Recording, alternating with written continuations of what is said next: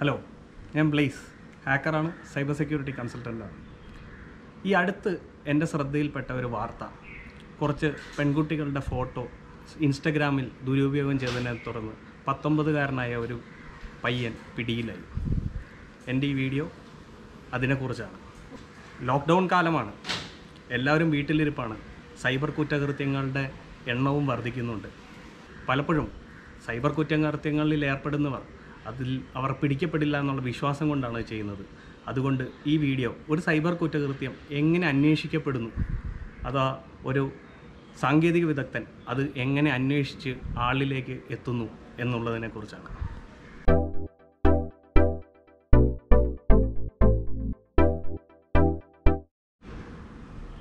പലരും ഉദ്ദേശിക്കുന്ന പോലെ അത്ര കഷ്ടപ്പാടുള്ള പണിയൊന്നുമല്ലാതെ. സ്റ്റെപ്പ് 1, ഇവിടെ നിന്നും പോലീസോ അല്ലെങ്കിൽ ഈ കേസ് അന്വേഷിക്കുന്ന വ്യക്തിയോ ആ കമ്പനി സോഷ്യൽ മീഡിയ കമ്പനിയിലേക്ക് ഒരു ഡീറ്റെയിൽഡ് റിക്വസ്റ്റ് അയക്കുന്നു. ഇത് കോടതി ഉത്തരവോട് കൂടിയോ അല്ലാണ്ടോ ആവാം. ഇന്ന യൂസറിൻ്റെ എല്ലാ ആക്ടിവിറ്റീസും അല്ലെങ്കിൽ ഈ അക്കൗണ്ടുമായിട്ട് ബന്ധപ്പെട്ട എല്ലാ ആക്ടിവിറ്റീസും ഞങ്ങൾക്ക് വേണം എന്ന് പറഞ്ഞുകൊണ്ട്. സ്റ്റെപ്പ് 2, അവർ ആ ചോദിച്ച എല്ലാ വിവരങ്ങളും ഇങ്ങോട്ട് തിരിച്ചയച്ചു തരുന്നു. അതിൽ നിങ്ങൾ മുക്കിയ പോസ്റ്റ് തൊട്ട് ഡിലീറ്റ് ചെയ്ത കമൻറ്റുകൾ തൊട്ട് നിങ്ങൾ എടുത്തു മാറ്റിയ ഫോട്ടോകൾ തൊട്ട് എവിടെ നിന്ന് ലോഗിൻ ചെയ്തെന്നും ഏത് സമയത്ത് ഏത് പോസ്റ്റ് ഇട്ടെന്നും ഏതൊക്കെ സമയങ്ങളിൽ ഓൺലൈൻ ഉണ്ടായിരുന്നതെന്നും മുതൽ നമുക്ക് കിട്ടും. എല്ലാ വിവരങ്ങളും എന്ന് ഞാൻ പറയുമ്പോൾ ഓർക്കുക, ഫേക്ക് ഐഡികളും ഫേക്ക് പേരുകളും ഒന്നും നിങ്ങളെ രക്ഷിക്കില്ല. കാരണം നിങ്ങൾ ഉപയോഗിക്കുന്ന കമ്പ്യൂട്ടർ അല്ലെങ്കിൽ മൊബൈലിൻ്റെ യൂണീക്ക് ഐ ഡി എന്താണ്, നിങ്ങളുടെ വൈഫൈ കണക്ട് ചെയ്തതിൻ്റെ ഹിസ്റ്ററി മുതലായവയെല്ലാം ചിലപ്പോൾ നിങ്ങളുടെ GPS ടാഗ് വരെ ആ കമ്പനികൾ എടുത്തിട്ടുണ്ടാവും. അവയെല്ലാം അവർ പോലീസിന് കൈമാറും. നിങ്ങൾ ഡിലീറ്റ് ചെയ്തിട്ടുണ്ടെങ്കിൽ വരെ, എന്ത് പോസ്റ്റുകളല്ല അക്കൗണ്ട് ഡിലീറ്റ് ചെയ്തിട്ടുണ്ടെങ്കിൽ വരെ. സ്റ്റെപ്പ് 3, ഈ കിട്ടിയ വിവരങ്ങളിൽ നിന്നും നമ്മൾ ലോഗിൻ ചെയ്യാൻ ഉപയോഗിച്ച IP അഡ്രസ്സും ഉപയോഗിച്ച് പോലീസ് ഏത് സർവീസ് പ്രൊവൈഡർ, അതായത് നിങ്ങളുടെ ഫോൺ ജിയോ, എയർടെൽ, ഐഡിയ അല്ലെങ്കിൽ മറ്റേതെങ്കിലും സർവീസ് പ്രൊവൈഡർ ഇവരാരാണെന്ന് കണ്ടെത്തുന്നു. ഇത് IP അഡ്രസ്സിൽ നിന്ന് തന്നെ കണ്ടെത്താൻ വളരെ എളുപ്പമാണ്. ഈ IPയുടെ ഓണറായിട്ടുള്ള ISPയുടെ അടുത്ത് ഗവൺമെൻറ് റിക്വസ്റ്റ് കൊടുക്കുന്നു. ഇന്ന സമയങ്ങളിൽ ഈ IP അഡ്രസ്സ് ഉപയോഗിച്ചുകൊണ്ടിരുന്ന വ്യക്തിയുടെ ഡീറ്റെയിൽസ് വേണമെന്നും പറഞ്ഞുകൊണ്ട്.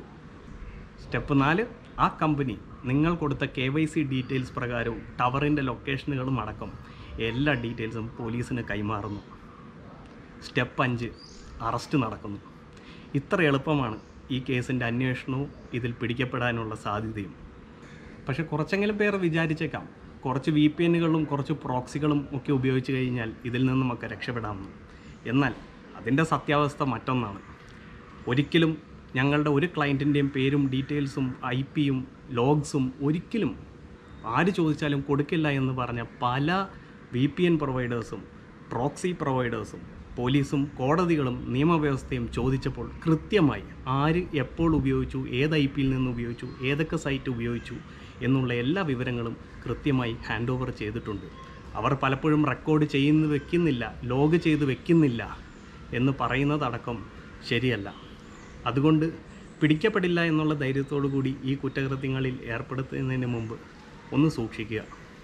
ഇങ്ങനൊരു കേസിൽ അകപ്പെട്ടതുകൊണ്ട് ചിലപ്പോൾ നിങ്ങൾക്ക് ഭാവിയിൽ IT മേഖലയിൽ ജോലിയോ എന്തിന് ചിലപ്പോൾ മറ്റ് രാജ്യങ്ങളിലേക്കുള്ള വിസ പോലും നിഷേധിക്കപ്പെട്ടേക്കാം. അറിവ് നേടാനായി നമ്മുടെ കയ്യിലുള്ള ഏറ്റവും നല്ല മാർഗമായ ചില സാങ്കേതിക വിദ്യകൾ മറ്റുള്ളവരുടെ സമാധാനത്തിനെയും അവരുടെ ജീവനെയും ശല്യം ചെയ്യാനായി ഉപയോഗിക്കുന്നതിന് മുമ്പ് ഓർക്കുക. പിടി ഇപ്പോൾ വീണില്ലെങ്കിലും കുറച്ച് കഴിഞ്ഞാലും വരും. ചിലപ്പോൾ നിങ്ങൾ ഇതിനെപ്പറ്റിയൊക്കെ മറന്ന് സമാധാനമായിരിക്കുന്ന സമയത്തായിരിക്കും അവർ നിങ്ങളെ തപ്പി വരിക. ഇനി നിങ്ങളുടെ ആരെങ്കിലും ഫോട്ടോ ആണ് ആരെങ്കിലും ദുരുപയോഗം ചെയ്യുന്നതെങ്കിൽ, അല്ലെങ്കിൽ നിങ്ങളെയാണ് ആരെങ്കിലും ശല്യം ചെയ്യുന്നതെങ്കിൽ സഹായം ചോദിക്കാനും പോലീസിൽ കംപ്ലയിൻറ്റ് ചെയ്യാനും ഒരു കാരണവശാലും മടിക്കരുത്. നമ്മുടെ പോലീസ് ഇത് അന്വേഷിക്കുന്നതിലും ഇവരെ കൊടുക്കുന്നതിലും നല്ല കഴിവുള്ളവർ തന്നെയാണ്. ഉറപ്പായും കംപ്ലയിൻറ്റ് ചെയ്തിരിക്കണം. അതാണ് ഇങ്ങനെയുള്ളവർക്കുള്ള ഏറ്റവും നല്ല മറുപടി. ഓർക്കുക, മറ്റുള്ളവരെ ശല്യം ചെയ്യുന്നത് തെറ്റാണ്. പിടിക്കപ്പെടില്ല എന്നുള്ള അഹന്തയോടുകൂടി അത് ചെയ്യുന്നത് വിഡ്ഢിത്തവും. സൂക്ഷിക്കുക.